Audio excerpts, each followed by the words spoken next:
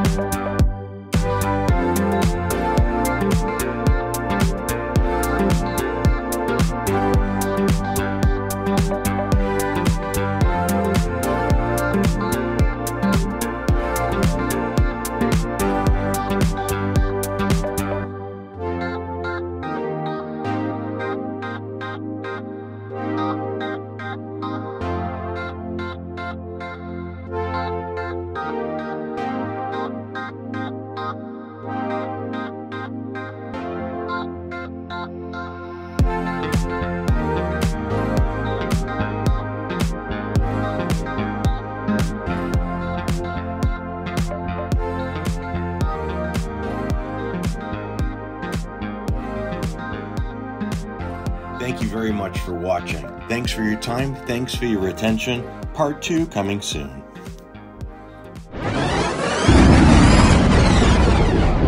You heard me.